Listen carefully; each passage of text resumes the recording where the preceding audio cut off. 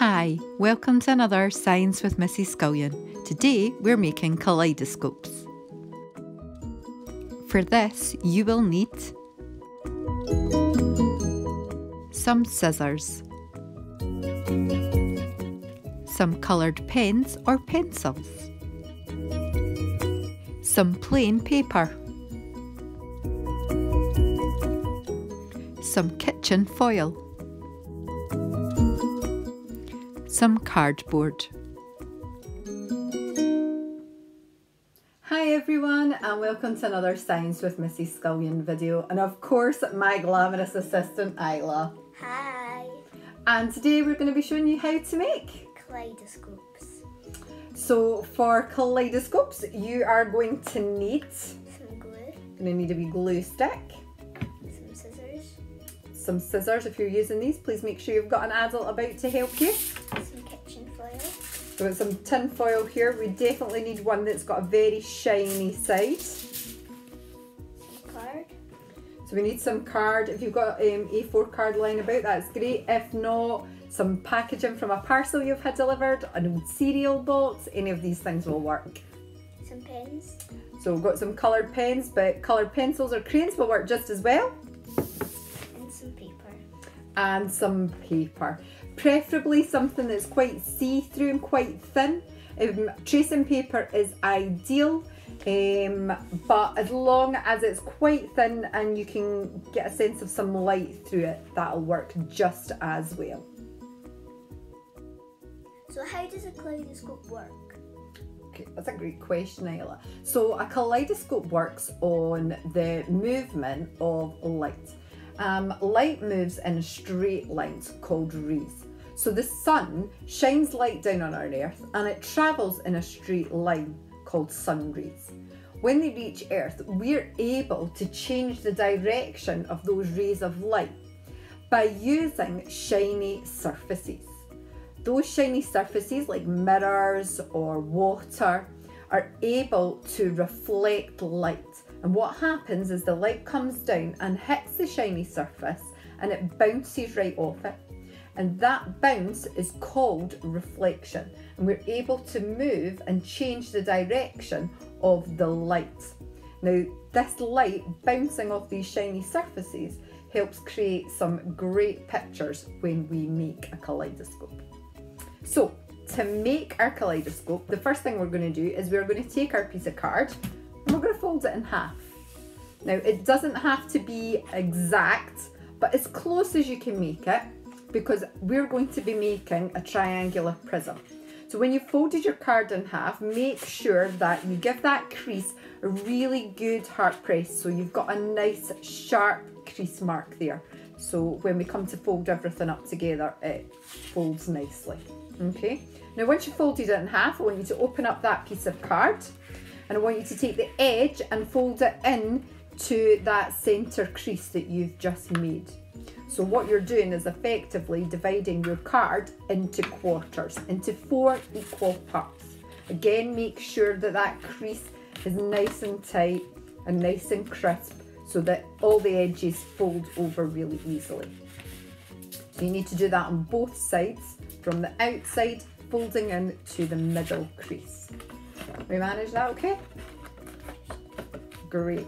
Once you've done that, you need to open up your card and you need to get your glue stick, and we're going to cover our card in glue, because what we're going to do is we're going to stick our tin foil onto our card, because our tin foil is our reflective surface that we're going to use to bounce the light and change the direction of those light rays. So you want to make sure you've got plenty of glue on it so that the tin foil sticks. So make sure you've got all the edges. It doesn't need to be covered completely, but make sure there's enough to make sure that it all sticks. Does the foil have to be smooth? Does the foil have to be smooth? Well, light bounces off the surface. So if it's a little bit bumpy, it will still work. But the smoother the surface, the better. When a surface is smooth and the light rays come down, they bounce and reflect in one direction. But if your surface is all bumpy, then that reflection goes in lots of different ways, and those rays of light bounce in different directions. So it's better if it's smooth, but it isn't essential for what we're doing today. Okay, so when you go to stick your tin foil down, make sure you stick the kind of matte surface down, so the shiny surface is facing up. So I'll give you a wee hand. So we've cut our foil already,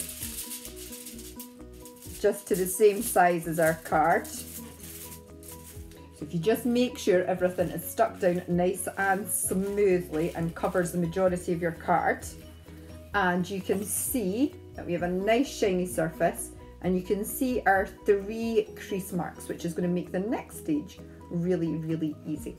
So what we're going to do is we're going to make this into a triangular prism, and that involves us folding the creases to make a triangle, and then folding that last edge over. Whoops! So what we're going to do is on one end we are going to cover this part in glue. So we're going to take our glue stick again. Okay. And we're going to get plenty of glue in at this time. What you might want to do is maybe pop a little bit of sellotape on it just to make sure that it stays down. Okay, so we fold that up into our triangle, and we fold that last quarter down to create our edge. If you're using just glue, maybe hold it for a little while. If not, I would suggest a little bit of sticky tape just over the edges there, just to make sure it sticks. Now, of course, you can decorate the outside of your kaleidoscope if you want. You can colour it in with your pens, draw some cool designs. We've just gone for some black card today, so we're not going to do that. Okay, so I've just popped a couple of little bits of sticky tape on there just to keep it closed, because the glue wasn't quite strong enough and it kept popping up there for us. So, Isla, if you have a wee look in there, what can you see? I can see right through it, but it's a little bit bright inside. So it's quite bright inside, and that's because that foil is starting to reflect those rays of light. One of the great things about kaleidoscopes is you can use that light to change some images. So we've drawn just a little image, just a circle with some different colours. And if we hold it up to the light at the end of our kaleidoscope, I see a ton of different pictures. you can see lots of different pictures, and what I'll do is I'll add some pictures of what we can see down our kaleidoscope at the end of our film. So how does the mirror make so many images? Well, it's a good question. What happens is that those rays of light are bouncing off the mirrored surface. Because we've made a contained space and it's a triangular prism, those images are constantly reflecting off of each other. So the image is bouncing around each of those 3. It's a bit like when you hold a mirror and look in another mirror. It seems like never-ending mirrors. And what happens with the kaleidoscope is when you look down the kaleidoscope at the image and the light shines in it, the image that's at the bottom bounces off one edge, then the other, and then the other, and that reflection in straight lines. And that continues and continues, creating lots of different shapes and patterns. One of the great things you can do with a kaleidoscope is to take it outside and have a look at some of the things that are round about. When you get quite close, the patterns will bounce around the inside of your kaleidoscope. So an alternative to using pictures or going outside and having a look at things in the garden or on one of your walks is that you can make it a self-contained kaleidoscope. What you need to do is either to add some cellophane or some cling film from the kitchen and pop it around the end of your kaleidoscope. You could use like a Polly Pocket or something, and just make sure that it covers the end of your kaleidoscope. You could use an elastic band, or you could use some sellotape just to stick that down, just to make sure that what you put in doesn't come out. Once you're sure that's covered and it's secure, you could add some little gems or some little sequins, and then I would suggest you cover the top end as well. But what you then have is these colours that are bouncing the light and reflecting that alongside of your shiny foil, and it makes for some pretty cool pictures too. What do you think? Yeah, really cool.